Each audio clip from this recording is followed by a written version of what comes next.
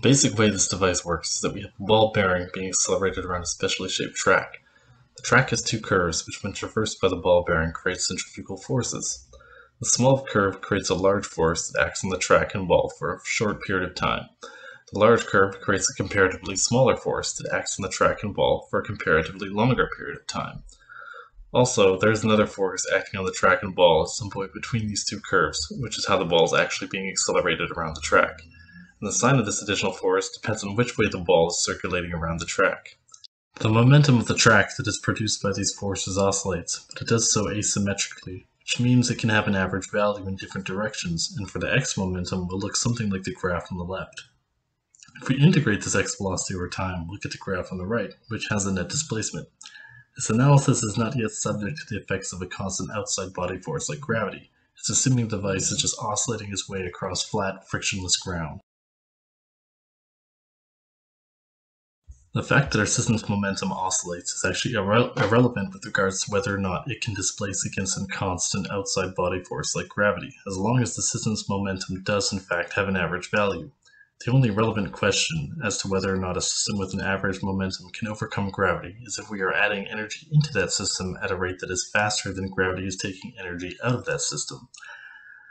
Just look at this graph of force over time. The flat line is gravity, and we're forcing the system with periodic impulses by accelerating the ball with an electric motor attached to the track. In order to have our system displace against gravity, all we need to do is make sure that the total area of these impulses is greater than or equal to the total area of the flat graph of gravity over an equal timescale, which just means that depending on how far apart in time our impulses are spaced, they'll have a corresponding minimum amplitude necessary for the system to displace against gravity. In the past, I've created different simulations of the device by trying to derive and discretize differential equations that describe the forces that the ball and the track create on each other throughout time. For example, if we have this red ball bearing accelerate to the right as it traverses the large curve, a centrifugal force will be created and cause the track to accelerate towards the right, which will cause the speed of the ball bearing to decrease. Because the ball can cause its own path to displace, we have to be very careful about how we define coordinate systems when deriving math to describe such systems. For example, if the track were instead to accelerate to the left, the ball would stay still from our perspective, but it would still traverse the curve and create a centrifugal force, which in this case would cause the track to deaccelerate and the ball to accelerate. So if we want to describe the centrifugal force that is created in terms of the ball's tangential velocity, we have to define this tangential velocity as being the magnitude of the difference between the velocity of the ball and the velocity of the track.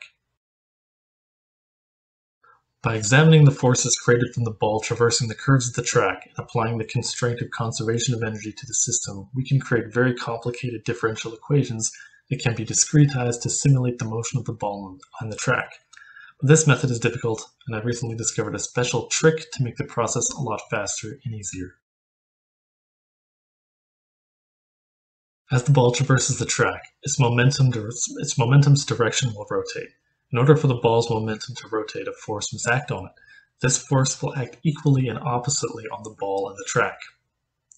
We apply conservation of momentum and energy to the difference between discrete points on the track, but we at the same time can make this computation easier and solve for fewer variables if we use the fact that since the ball is constrained by the track, as long as the magnitude of its momentum doesn't change sign, we already know which direction the momentum of the ball will have at every point in the future, just not its magnitude. So from a starting point, with known initial conditions, we can have a discretized form of conservation of momentum and energy equations iteratively reach forward in time to solve for the next position's corresponding ball and track momentum. This simple system is actually pretty complicated. Different sections of the track here are color-coded and matched to the track's x velocity, the ball's x velocity, and the track's displacement in the x direction against gravity acting in the positive x direction. Red arrows are the ball's velocity at different points along the track, blue are the track's velocity. And we can see that this device does in fact satisfy conservation of momentum and energy, and still displaces itself even against gravity. This is the same simulation continued for additional circulations of the ball around the track. There's a small but definite average velocity of the track against gravity, which in this simulation is defined to act in the positive x direction.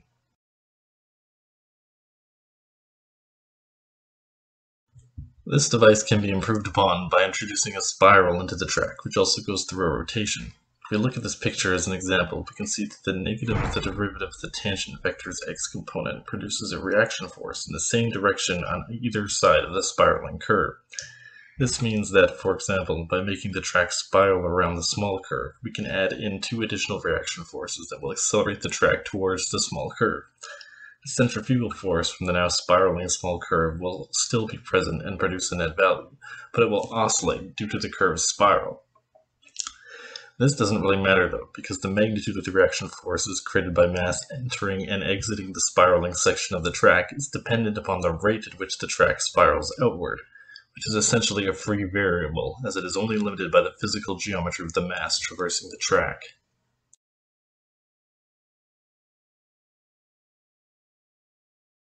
So this is all neat, but what is it actually useful for? Well, potentially a lot of stuff, but this depends on 2 things. The first is whether or not this can be generalized to some other system that is more useful than a revolving ball bearing. In its simplest components, all the system does is constrain momentum to exist on a specially shaped track, which means we should be able to generalize it to any system that carries momentum, like a flowing fluid, or even electromagnetic waves. Exactly how, though, I haven't quite figured out yet. The second is whether or not this system can scale. If we wanted to use it as an actual drive system for a machine, we needed to produce a lot more force a lot faster. What if we could accomplish both of these things? Well, then it allows us to create aircraft that are capable of atmospheric as well as spaceflight. There's not really anything stopping us from pointing the system up rather than horizontal. And if it creates enough force fast enough, it should be able to overcome gravity, allowing us to create aircraft that fly without the need to displace air in such a way as to create lift or thrust, which means they can fly just as easily in vacuum as atmosphere. This, for example, could drastically reduce the cost of spaceflight.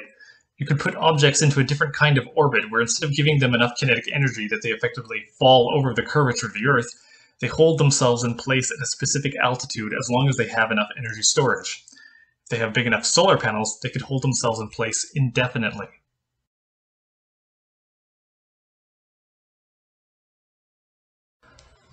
Tetronics is an alternative theory of quantum mechanics that was created by Kelvin Abraham, an electrical engineer from Australia, and it was published in a mostly complete form online way back in 2012.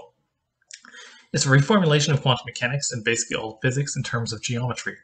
By making a few assumptions about what energy is and following these assumptions to their logical conclusion, we can, among other amazing things, derive the periodic table of the elements and its properties. Tetronics has several issues and is not a complete theory. One of its issues is its own scope, as it redefines absolutely everything in physics in terms of geometry, making it hard to talk about if you don't have a working knowledge of what it is and how it does what it does. So for the next hour or so, I'm going to give you a quick crash course in Tetronics, and then at the end we're going to come back to what impulse drive has to do with theory. It's a long walk, but I think the destination is well worth it. What we're looking at here is what we assume energy to be. Tetronics energy is made out of equilateral triangular coins. We call them quantas of energy. It's comprised of 4 different field components. The light blue and green are magnetic fields. The red is a positive electric field. The dark blue is a negative electric field. Each one of these triangles here is one side of an energy quanta. These energy quanta are perfectly self-inductive, so the electric fields create the magnetic fields create the electric fields. There's some mathematical wizardry that we'll talk about more later. They distribute themselves through space in the shape of this geometry. We use these quanta to describe everything in physics, so in order to describe the energies of motion of things like particles, these quanta need to have a velocity associated with them. So we do associate a velocity with one of these quanta. It's a velocity vector that points from the base of the quanta to its tip, and these quanta, when unconstrained, will travel through space according to their velocity vectors. Now, like I said before, we'll come back to what all this has to do with the impulse drive later, but already you might be able to see a bit of what's going on with regards to these cycling fields and their velocities. To describe velocities higher than one quanta's worth, we join quanta together to create a larger equilateral triangle out of them. By growing this energy geometry in odd-numbered jumps of additional quanta, we can get 1 extra unit of net velocity to the entire geometry for every row that we add. We restrict quanta in T-theory to only be able to join together in this pattern, and this is the way that we reformulate quantization in T-theory.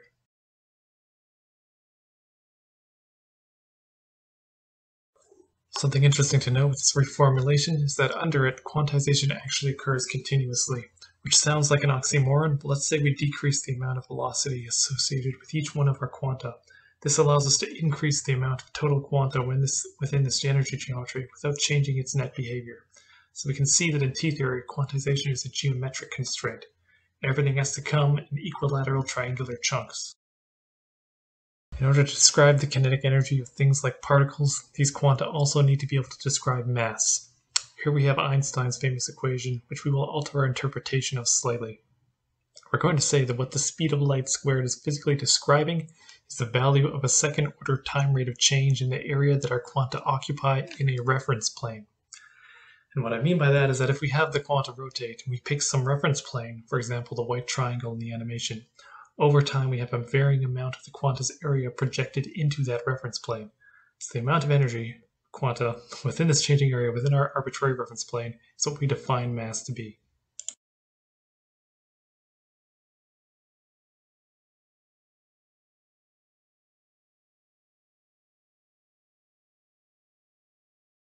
Making our quanta rotate gives us two different types of them. Quanta that rotate according to a right-hand rule, where your thumb points in the direction of the quanta's velocity and your fingers curl in the direction of the quanta's rotation, and quanta that rotate according to a left-hand rule. Quanta now have two different polarities that join together to form larger energy geometries such that the larger geometry has the same sign of polarity.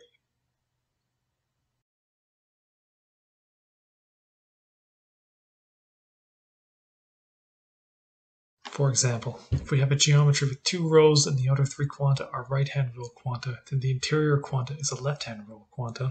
This means that the entire geometry will rotate according to the right-hand rule. A simple exercise to see why is to place your hands together such that your thumbs point in opposite directions and curl your fingers. They both curl in the same direction from any point of view.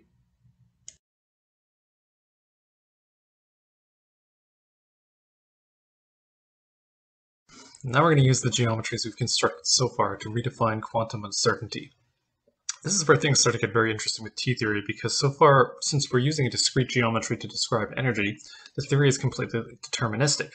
And yet, you'll see it can also recreate uncertainty. We've defined energy geometries to only grow or decrease in odd-numbered jumps. If we compare the jump between energy levels of a geometry that is small and has few total quanta to one that is large, obviously the gaps in energy are different for each geometry's next jump. Our quanta have mass and velocity associated with them, so they describe momentum. The change in momentum of each of these geometries is different because of geometric quantization. The gap in momentum for the small geometry is small, and the gap in the large geometry is large, so we can basically satisfy the uncertainty principle for momentum and position by associating wavelength contraction with our energy geometries. You'll notice our geometries are made out of repeating units, so we define their frequency to be the number of repeating units moving past a point per second, and their wavelength is of course the physical length of these repeating diamond units.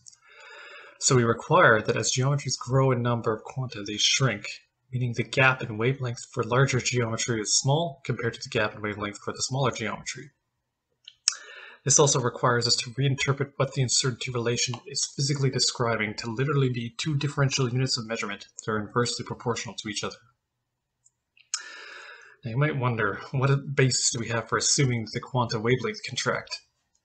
Let's think back to the impulse drive for a moment. We have the track displace each time the mass traverses it. More cycles per second means a greater average velocity of the track. One way we can get more cycles per second is to reduce the length of the track, making the track smaller and the ball bearing smaller and denser. So we are potentially seeing now some of the forest through the trees with regards to how the impulse drive relates to all this, but we'll talk more about that later.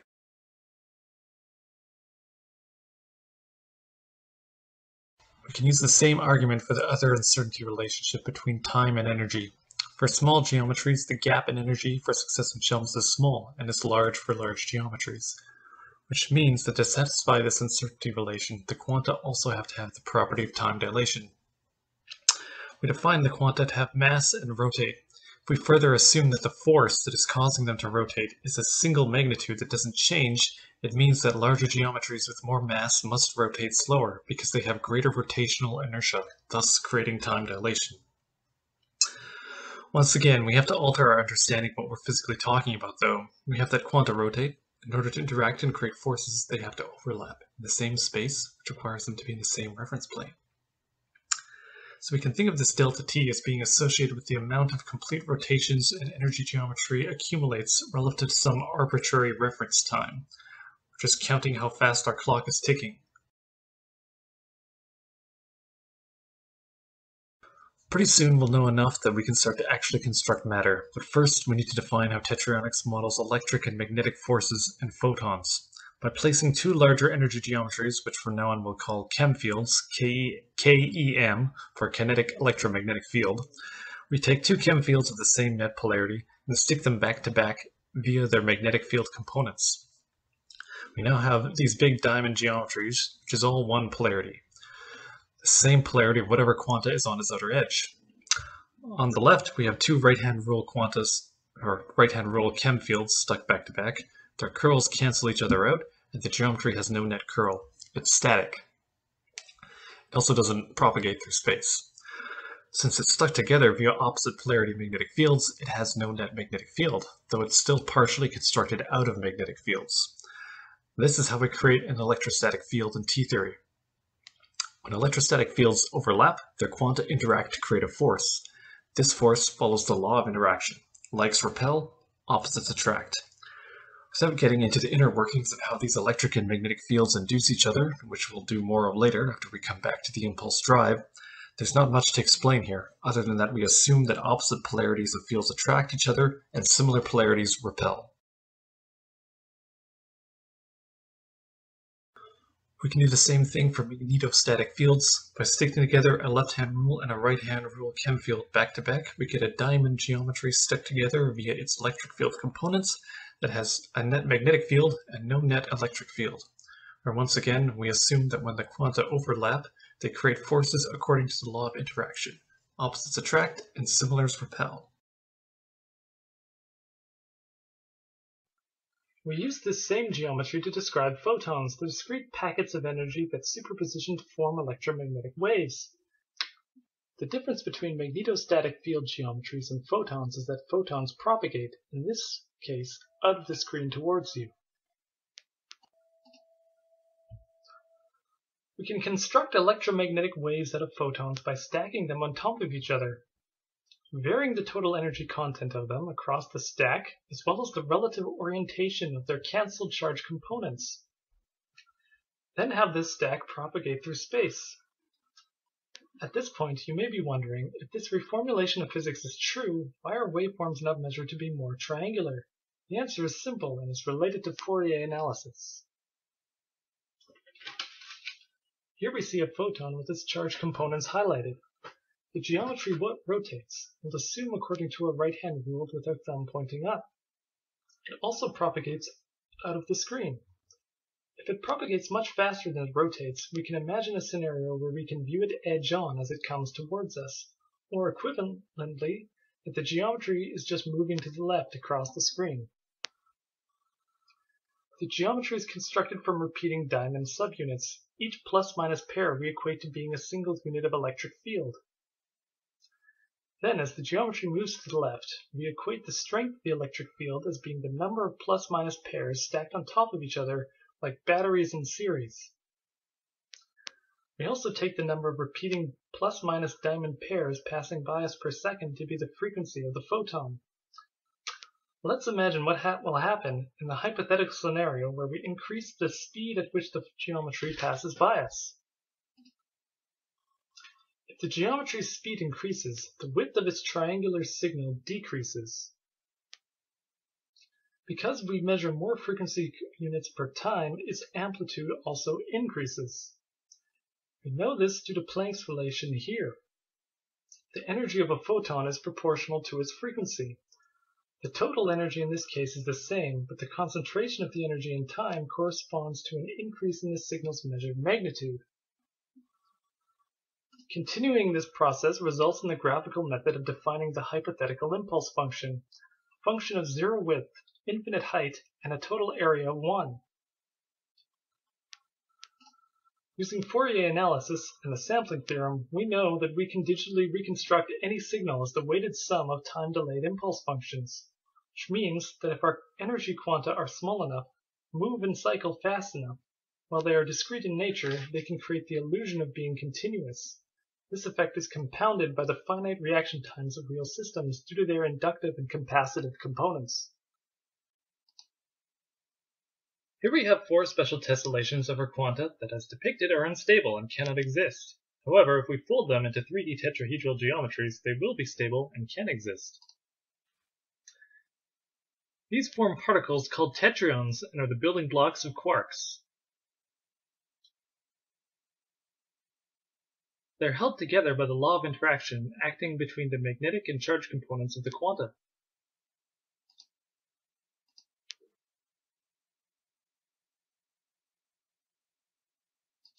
The top left tetraon has a net positive charge as all of its four faces are red. The top right is negative because all its four faces are blue. The two bottom tetraons are neutral as they have an equal number of red and blue faces. We take one negative tetraon and two bottom left neutral tetraons and join their oppositely colored faces according to the law of interaction, we will create a down quark.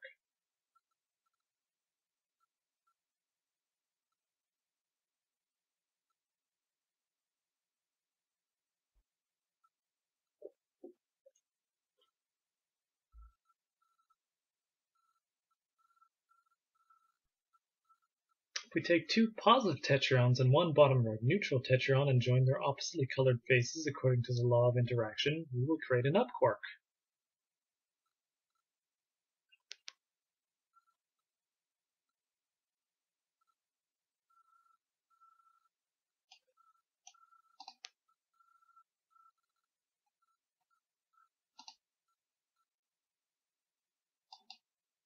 By joining a down quark, an up quark, and a down quark according to the law of interaction, we will form a neutron.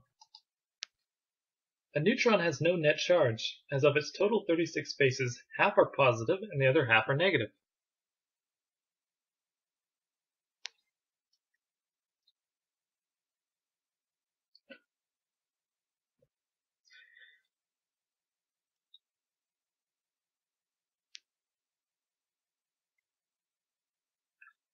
We can form a proton by joining the oppositely colored faces of an up quark, a down quark, and an up quark. A proton has a net charge, as of its 36 total faces, 24 are positive and 12 are negative.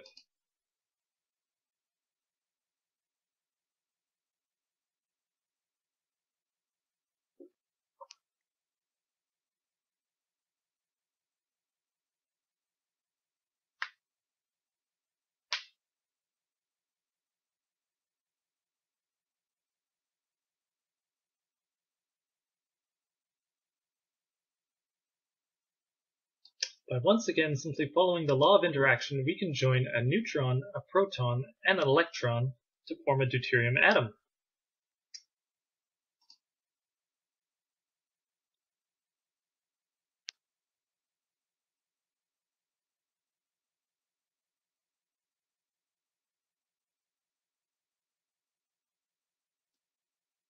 An electron is formed by magnetically joining three negative tetraons around a common axis.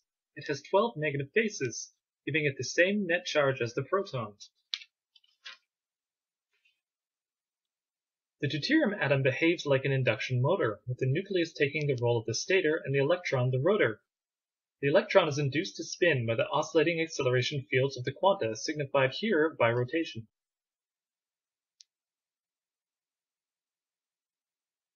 We must remember that these quanta are simplified depictions of the essential elements of the geometries of an n-particle system.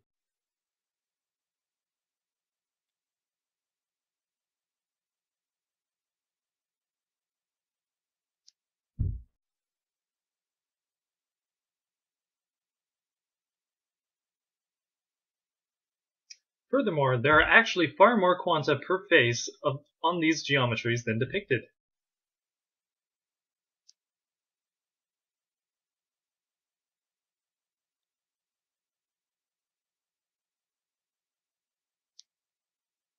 By following the law of interaction, we can use the deuterium atom as a building block to construct the rest of the periodic table.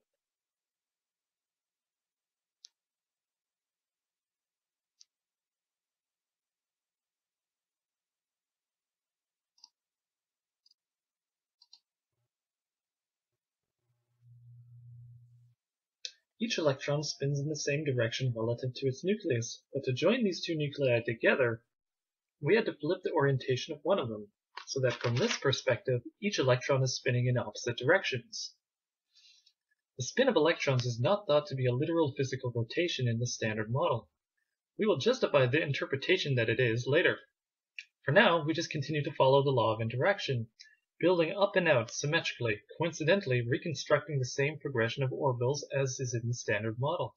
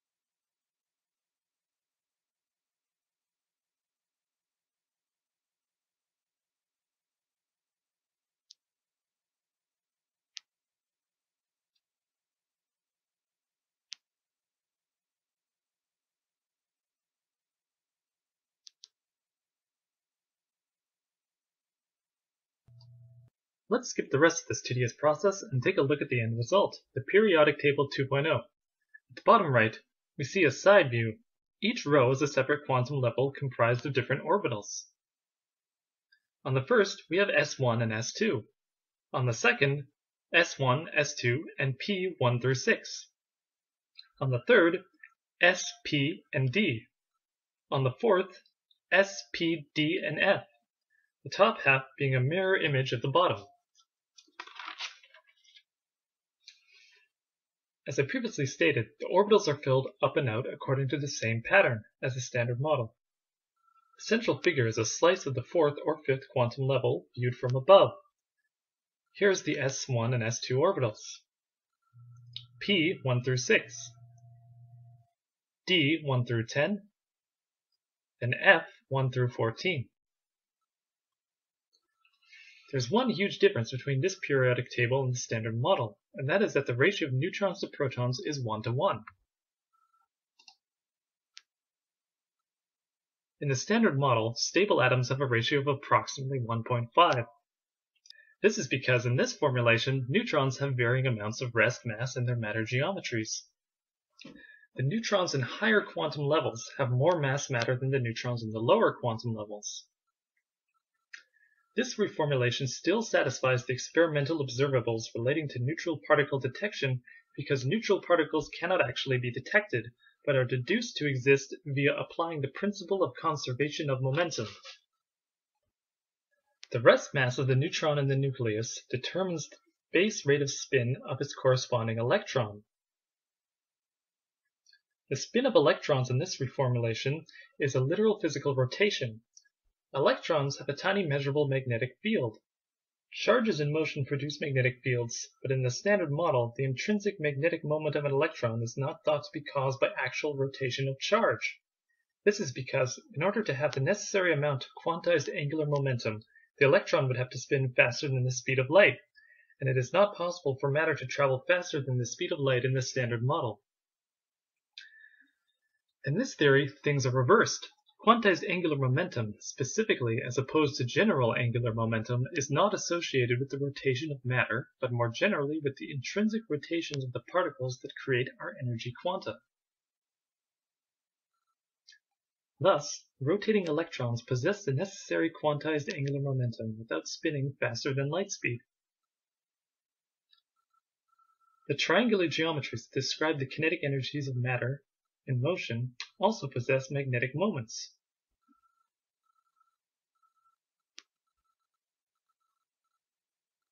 Each electron has such a geometry to describe its tangential rotational velocity.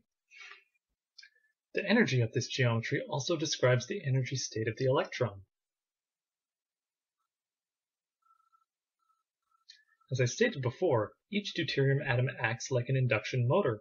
Photons can induce the electrons to spin faster, but in order to do so, they must be absorbed into the tangential kinetic energy geometry of the electrons. An imbalance of kinetic energy between the electrons of an atom drive the emission process.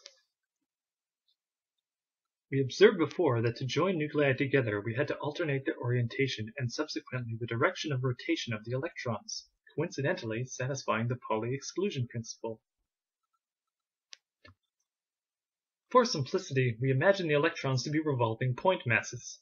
If two such point masses revolve in the same direction and speed, the center of their mass will revolve in a circle with them as the central point between them.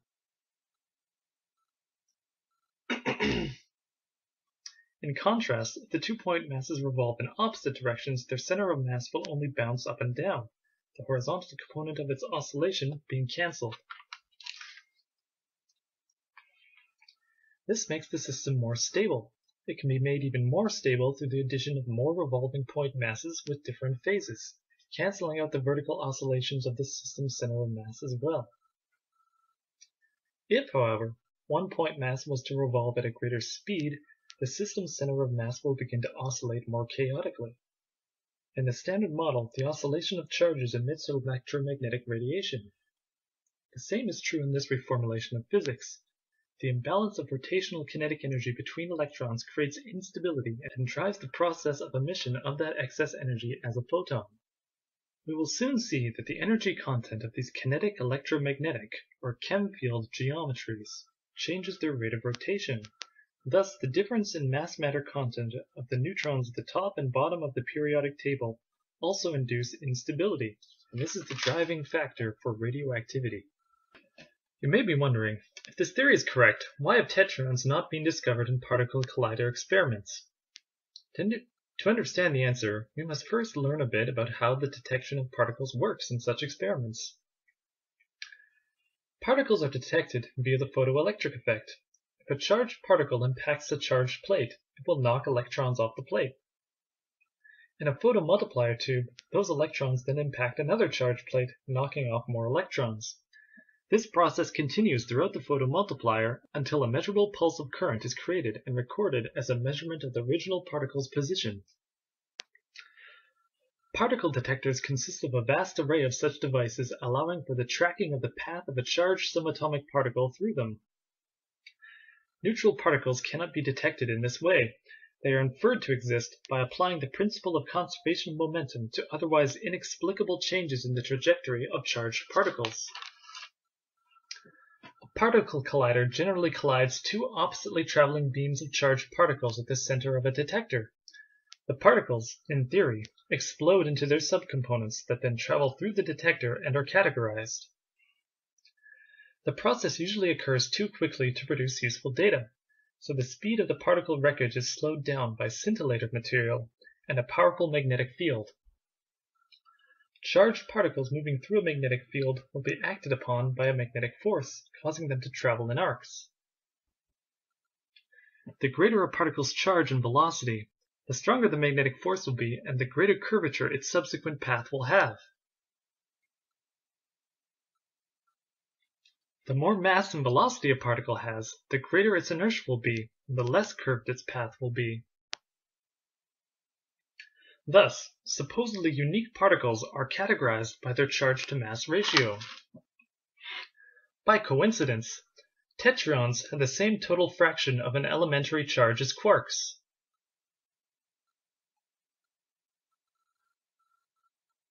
Furthermore, the mass term in momentum should include both the mass matter of a particle and the inertial mass of a particle's chem field. Thus, through equal charge and variable total mass content, many particles are indistinguishable from each other using this classification scheme, and many supposedly unique particles of the particle zoo are redundant. So this is all the basics of T-theory. We can also go into how it describes gravity, which it does, but that would take too long. Now I'd like to talk about how the electric and magnetic fields induce each other and create the quantous velocity, and how this is all related to the impulse drive. So far, T-theory describes things qualitatively. I've been working for many years to create a mathematical model of the quanta that will allow the theory to make computational predictions. The model should describe how the electric and magnetic fields induce each other, how they create the quantous geometry, propagate that geometry through space, and how they join quanta to create larger geometries and forces. How this all works, I haven't completely figured out yet, so you might be wondering then, what is the point of all this if the theory isn't complete and we already have theories that work, especially since a lot of what we've created with T-theory here was based on some arbitrary assumptions about energy. But just look at how much mileage we got out of those assumptions. T-theory getting as much right as it does could all just be a coincidence, but how many coincidences do we need before we start to suspect a pattern? I think it's more likely that instead of it being a coincidence, the geometries work out this way because this is the way the universe actually is. So like I said, I don't have a complete mathematical model, but I have many pieces of one, and I think I have a pretty good idea how the model should work. So maybe the best way to relate this is to just explain one by one some of the different iterations of ideas I have gone through so far for trying to model these quanta. The first important aspect of the model is that the electric and magnetic fields should induce each other. The way this works in classical physics is the electric and magnetic field time derivatives are related to each other through a curl operator. So what we need is the vector fields of the electric and magnetic fields that the quanta are comprised of to curl around each other like two perpendicular loops. We also obviously need that the electric and magnetic fields distribute themselves through space in a triangular shape. So we probably want one of the loops to bend such that it becomes triangular. By doing that and distributing everything throughout 3D space, we get this conical geometry, where the electric field fountains out its tip, comes down the sides of the cone, then goes back up the central axis and up the tip again. The magnetic field curls around the cone's surface.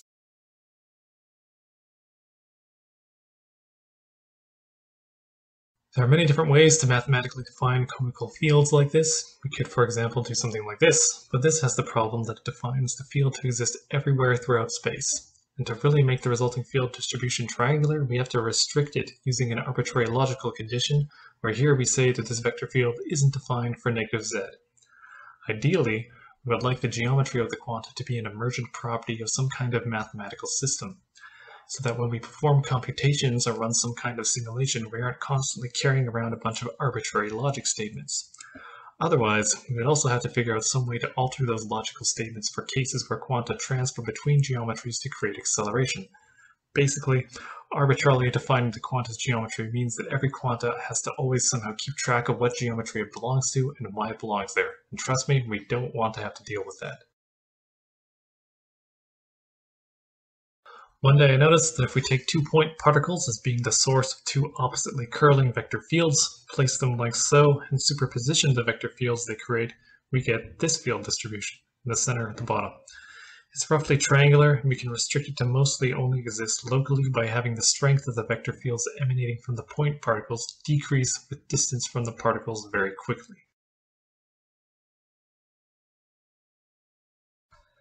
If we extend this to a 3D ring of point particles, we basically get the fountaining conical electric field that we hypothesize our 3D vector representation of the electric field should probably be. If we go back to a 2D vector field representation for a moment and view this ring of point particles from above and give each of them another circulating vector field perpendicular to the first, the superposition of the fields from all these particles roughly creates what we hypothesize the magnetic vector field should be. So this is good and interesting. We can simulate systems of concentric rings of particles that create two perpendicular curling vector fields, which rotate the direction of a velocity vector intrinsic to each particle, and those rings will leapfrog each other and roughly trace out conical geometries through space and time. But this model has the limitation that we cannot, or at least that I could not, figure out how to spatially isolate the vector field of each particle enough that we can join these concentric leapfrogging rings into larger geometries and have them keep their own individual geometry. Everything falls apart and it just creates this very large swirling mess of particles that has no distinguishable geometry. Let's take a detour to quickly examine the resonance modes of a vibrating metal plate in the shape of an equilateral triangle. Basically, this gives us the exact geometry we want, and we can use the solution of these resonance modes as a multiplication factor on any arbitrarily defined vector field's magnitude throughout space to force it to have the required geometry.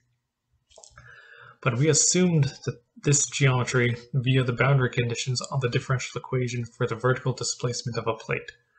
Once again, this geometry only exists because of arbitrary logic conditions that we assumed, which is what we don't want to have to do. But this example of a mathematical system and the previous concentric ring model do both tell us something useful. The plate model periodically recreates its own boundary condition. The particle model preserves the initial structure of the concentric rings. It is possible that whatever mathematical system we use to describe quanta doesn't have to have the geometry be an emergent property of it. It could just be its assumed initial condition, and what we require is the system to preserve the geometry of those initial conditions over time and through interactions of separate geometries. So the state of things regarding modeling the electric and magnetic fields of the quanta and how they induce each other is not very good. We basically just know that what we want is some kind of system of differential equations, probably involving a curl operator, that the triangular geometry of the quanta is an emergent property of, or else the system preserves this geometry as an assumed initial condition through time and interactions of separate geometries. Let's change gears now and talk about how the electric and magnetic fields create the quanta's velocity.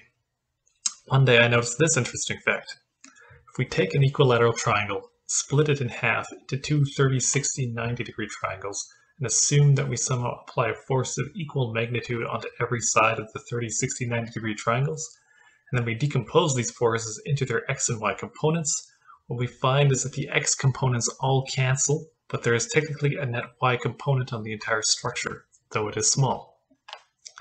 This is a strange property of geometry that I'm pretty sure, though I have no actual proof, is unique to triangles, or at the very least, triangular geometries.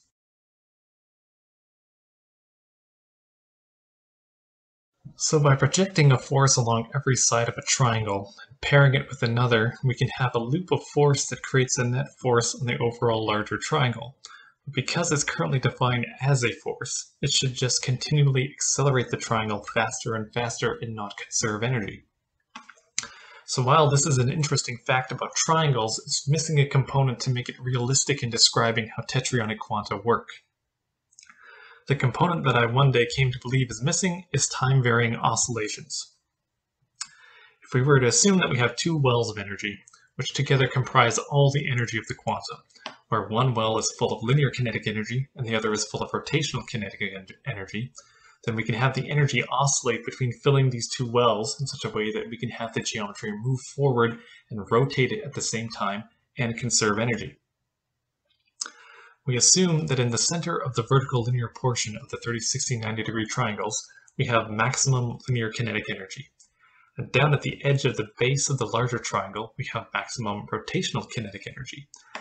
And this energy is carried along these triangles by some kind of particle with mass. We can see that as the particles traverse the triangular track, their distance from the central axis changes, which changes their moment of inertia about that axis, and subsequently their rotational kinetic energy. Then we just need them to rotate around that axis at varying speed, traverse the triangular track at varying speed, and have them somehow interact with this track such that they trade energy back and forth with it.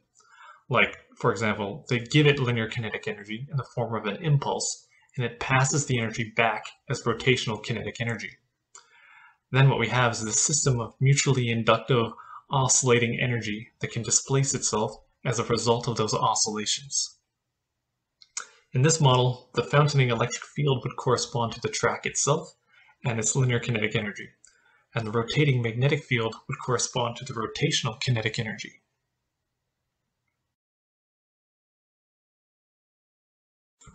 As we previously saw, by just having point particles create two perpendicular curling vector fields, associating an intrinsic velocity vector to these particles, whose direction is rotated by the superposition of these vector fields without having its magnitude change, we can start with concentric rings of these particles, and they basically do what we want. The issue is that I don't know how to take this structure beyond a single quanta without that structure falling apart. This kind of strategy is basically a Monte Carlo kind of simulation technique where we are simulating the behavior of control masses. Though once again I don't know how, there should be a way to extend this to a control volume model or a continuum model by letting the number of particles go to infinity. So this is the state of making Tektryonics computational. Pretty sure I know how it's supposed to work, but I haven't been able to find the actual system of differential equations that will allow it to. It's like we have a solution that is looking for the problem that it solves. T-theory is interesting because it conceptually simplifies a lot of physics by redefining things in terms of geometry and changing our physical understanding of what certain quantities mean. But more than that, to be a useful scientific theory, it should make predictions that are testable and more, hopefully useful for something. In T-theory, quantization is continuous and chem fields are fractal. This means if T-theory is true, we should be able to make a macroscopic chem field or analog of one that has all of its useful properties. The most useful one being its associated velocity, because it would allow us to make aircraft that fly without the need to displace air or to create lift or thrust. This is where we come back to the impulse drive. The impulse drive is basically a 2D version of a 3D quanta. Through the traversal of a mass along a triangular track, we can have that track displace itself.